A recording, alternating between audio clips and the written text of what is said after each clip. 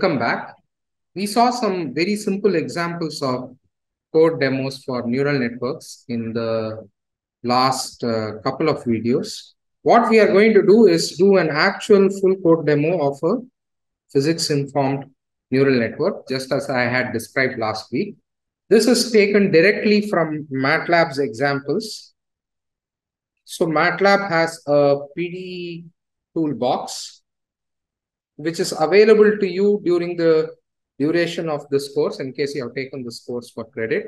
Of course, the original paper from which this is the Raisi and Karniadakis paper that I had referred to in the last week. This is the 2019 paper. So these people have, these researchers have given their direct code on TensorFlow. The code is, the code repository, etc., are downloadable from their website. This is, of course, a Python code. Okay. But I'm going to show the demo since we have been using MATLAB throughout. I'll just simply show some salient points of this code. Now, I have mentioned that this is for Burger's equation. So Burger's equation is a PDE. The PDE is like this: del U del T plus U del U del X. So this is a nonlinear equation. This term being nonlinear is equal to some constant times UXX. Those of you who know the Navier-Stokes equation, which you should since you are taking this course as inverse methods in heat transfer, would know that this is known as some coefficient of viscosity.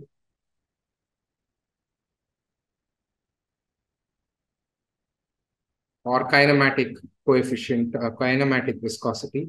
In this case, this is sort of a pseudo coefficient. It's in case U represents velocity, its units are meters square per second. This basically tells you what the viscous or the diffusion term is in this equation.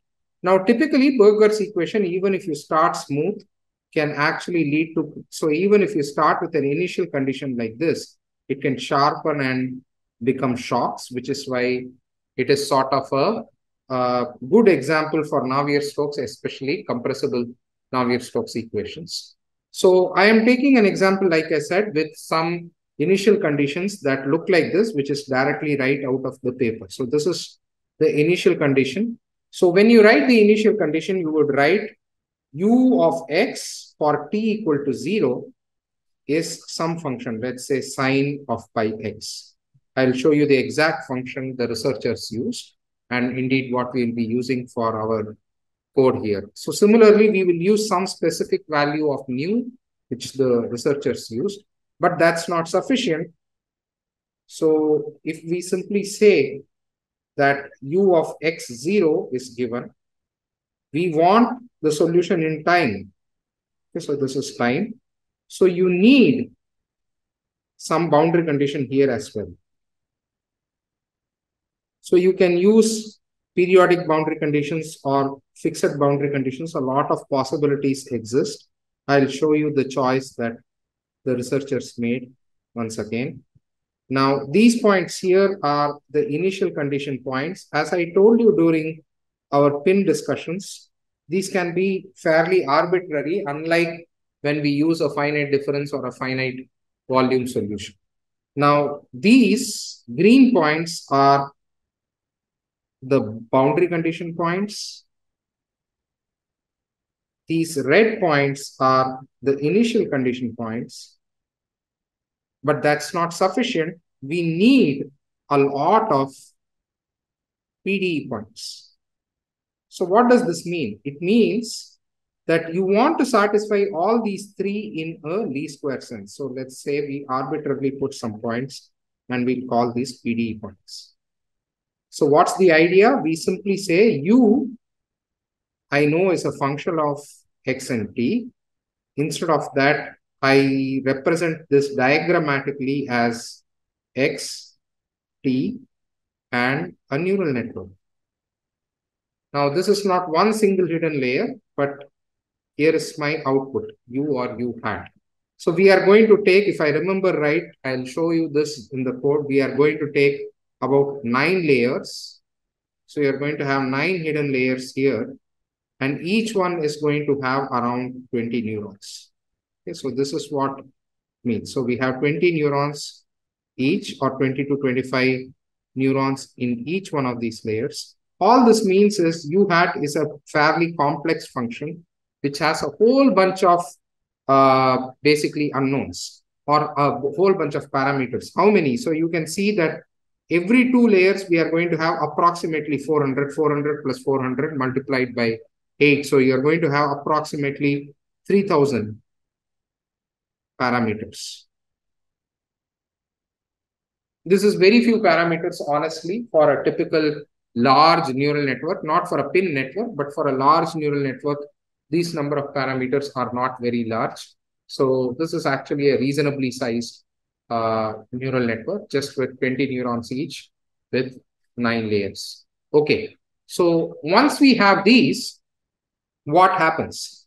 So you forward propagate through this for some given set of parameters. You should remember this from our, so for a guess of W, you forward propagate, you get U hat. But not only do you get U hat, you can actually estimate del U hat del T, del U hat del X. You can also estimate del square U hat del X square. How do we do that? Once I know the function U, obviously I can find out what del U del T, del U del X, del square U del X square are. And the trick to this is to use autograd or automatic differentiation. And automatically, this is basically just like we achieve del J at del W, you can achieve del U hat del X by a simple calculation through backprop. Okay, but this backprop has a different purpose from the backprop that we usually use in neural networks. That's to update the weights. This is simply to calculate what these terms are. So once you do this, then you have loss terms. So loss PDE, of course, is at every PDE point, you go here and calculate these three terms and see, I'm going to call this for simplicity's sake, UT, UX, and UXX. So I'm going to simply check, is UT plus UUX, is this term 0 or not? Typically, obviously, since we are randomly guessing at this point, it's not going to be 0. So you square this. Now, at the BC points, you go and check at the BC points. You check, is U satisfying whatever the U boundary condition is?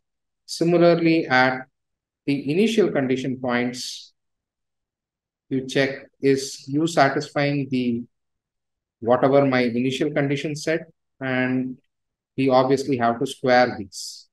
Okay. Then we can say that the total loss is, let's call it L total, is LPDE plus LBC plus LIC. So this is the loss. Then you find out del L del W. Okay. Calculate that. Then W is W minus alpha times del L W del del W. The code that I'm going to show used a slightly different optimization scheme. It's still based on gradient descent, but it uses something called ADAM. ADAM is simply a different optimization scheme. Okay, so ADAM is a optimization scheme that's a variant of gradient descent. Okay, so I'll now show you the code and you can see the results within MATLAB. So if you wait for a few seconds, I'll show you the code. So this is the example code which exists. So I'm not going to share this code online. You can basically go to MATLAB and look for this particular example, which is called the train physics informed neural networks example. So I would request you to search there. Again, this will be available only during the duration of the course. The purpose of this code, of course, is to show you how such codes look in practice. So let's look at this. We have these three things. We have the PDE, which will bring us the PDE loss. You can see ut plus ux equal to this term minus 0.01 by pi. This is new. 0.01 by pi is just the viscosity coefficient. Now you can see that the initial condition was not sine pi x as I had said, but it was negative sine pi x, just to get a particular waveform which goes positive and then goes negative as x becomes positive here. Okay.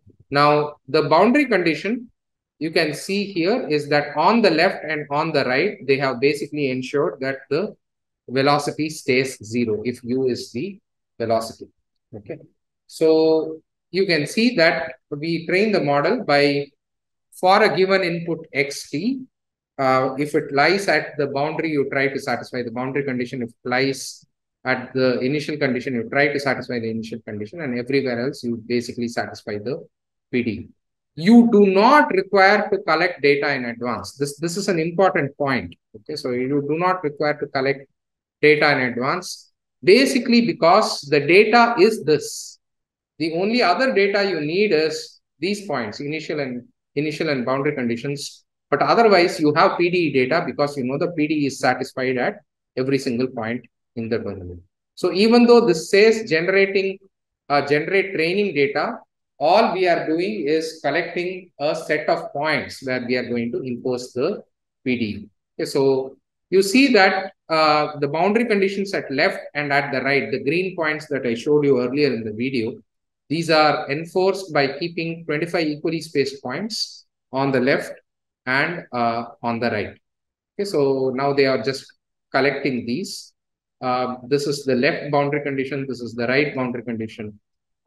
Similarly, these are the temporal boundary conditions. Temporal boundary conditions meaning initial condition and the final condition. I didn't draw this. This is at the top. Just like I had some condition at the bottom, they have put some other condition at the top. Okay, so the left BC is set to be 0 because that's what it is set to be here. That's why this says U0 BC equal to zeros. And similarly, on the right also you have zeros. So rest of it are just MATLAB details that I will leave to. Initial conditions are 50 points as I said here. So you can see this. And the initial conditions are now set to minus sine pi of x. Okay, so 50 points here, 25 points each on the left and on the right. Okay, so this now has been set. Now, these points are basically the PDE points that I talked about. Okay, so these are the PDE points. Those randomly strewn white points that I had shown in the video earlier are basically these PDE points, and these are 10,000 points that are put in the entire domain. Okay, so we have just randomly chosen. There is something called a Sobel set. We don't care about that. So once we put that, we have got a whole bunch of points now. So DS is the data set, which is the bunch of points where you are going to impose. These are the X's and T's where we are going to impose the PD. So now here it is, as I said, I seem to have remembered correctly. We have 9 fully connected operations with around 20 hidden neurons each. So this will be 3000 plus parameters. Okay, so you have X and T at the input, and you have just one single output on the outside, which is U. Okay. So here you have number of layers is 9, number of neurons is 20. So I'm going to skip this because now you can see weights, biases, etc. defined here. There is a certain type of initialization. So these are random initializations that we are giving for weights called K initialization. Okay. This exactly is just a neural network definition. Now, when I showed you the XOR example, I was going step by step. And I think I hope at least that was more readable than this. But if you know MATLAB, or indeed if you go to Python and use one of these frameworks, you will see that that's reasonably understandable once you actually go ahead and implement a few codes. Okay, so here is simply some detail that shows you that a lot of fully connected layers are there and you have lots of weights in the middle. Okay, so now here is a model. So you have a model function, you have a model loss function. Notice here, The model loss function is simply this MSEF means the same as what I called LPD, the PDE loss. And MSEU is basically all the terms of this sort, where you have error from the boundary condition or the initial condition, or if you have some data points also in the middle, you can add those as well. And here are, of course, the PDE loss functions. So you can see here, this is basically assuming some parameters are known. So parameters here are just the W's. So for a given X and T, you can do a forward prop, and that gives you U. That's what used to be our Y hat. You can also calculate gradients. Okay, so basically ignore all this term, but basically you can calculate gradients. You can calculate X gradient, you can calculate T gradient, and you can also calculate the second gradient, UXX. And here it is. Here is our simple loss. Our simple loss is UT plus UUX minus mu times UXX. This should be square, and that sits in here. Okay, we say that it has to be squared by saying MSE. Similarly, initial and boundary conditions are put together and predicted here in just the single term loss U. And we say that collect all these at all these points X0, T0, which puts together all the points, the initial condition, boundary condition, all those points, and simply says, whatever prediction you made here, compare it with what I wanted the value to be, and just add the mean square error, and that gives you the loss. And at this point, you basically calculate the gradient. This here is the forward model. Instead of using a sigmoid, you can see that they have used a tan H, and that it is a fully connected layer in middle of every tan H. Tan H, as I had told you in the nonlinearity chapter in the last week, that tan H tends to work better than sigmoid. Tan H works better because its derivative at 0 is 1, whereas the sigmoid derivative is 0.25. And that tends to work worse as you go through multiple layers. I had also told you that ReLU works even better, but the reason we did not use ReLU here is this term.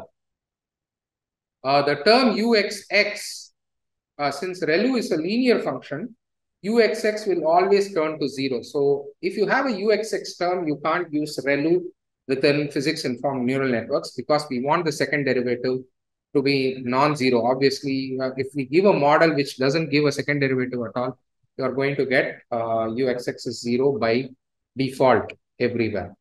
So once you do this, you have just a simple step here. You can see this number of epochs, etc. They also have a more fancy way of running this where the learning rate is actually updated. This is another variant of gradient descent. And you can see this term saying Adam update. So as I had told you, this is a variant once again of gradient descent. Adam is an optimization. So you can see an Adam solver, etc. All the other terms are just in order to make this whole thing run. Okay. And once we do that, you can, just like the last time when we checked Y versus Y hat, you can now evaluate model accuracy if it runs fully. So what I will show you now is we won't have the time to go through the full run. Obviously, this takes time. The references are given here at the bottom. Okay, so this is the first paper is the Raisi and Karniadakis paper. Bardikaris is another professor at Penn State who works a lot on physics-informed neural networks. So let me just run this quickly. And I want to show you just how this proceeds. We can't show you the end. I will show you the end result on the MATLAB website. So hopefully we see some results here. So yes, you can now see the number of epochs and you can see it updating. Okay, so you can see that the loss updates itself and generally tends to go down. You will see some spike ups sometime in the middle. So as the loss goes down, this is why we typically plot the loss versus the number of iterations just to see that the whole thing is behaving as expected. So once the loss comes to one standard value, we say that the loss has saturated.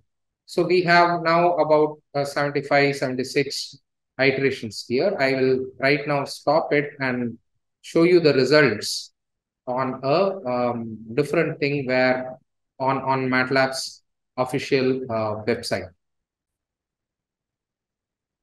So you can go to this website written here. If you go to the deep learning toolbox and then look at solve partial differential equations using deep learning, this is actually available within MATLAB's website. If you say open in MATLAB online and in case you're taking this course for credit, during the course of this uh, or during the course of being enrolled in this NPTEL course, you will be able to open this in MATLAB and actually run it, and you can check how it works. So the same code here, I just want to show you the final results. You can see here that this ran for 3000 epochs because that was what the number of epochs was defined to be. You can see here number of epochs is 3000. Yeah, this is important. I had not mentioned it while showing you the code earlier that the mini batch size is 1000. Now, what does mini batch size mean? Remember that we had a mini batch gradient descent, and gradient descent. So we had 10,000 points here, but only 1000 of them will be taken each time for updating the loss function. That's what mini batch size of 1000 means here. Okay, so we run that and you can see that after some time, the loss basically gets approximately to zero, at least in comparison to the original thing. You can see loss is 10 power minus 5.